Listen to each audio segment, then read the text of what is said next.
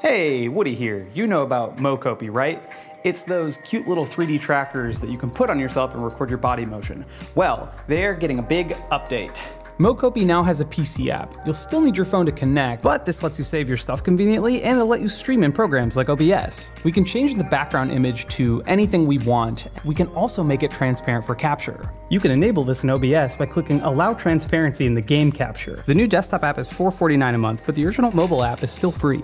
Now we're all recording and hooked up and we're having a good time. Now we can do a quick recalibration by actually just pressing this wrist button here. I love this. And then putting our hands to the side for a quick repose. You can also reset your position by just pressing the other wrist on the right. Well, let me go back here, press it again.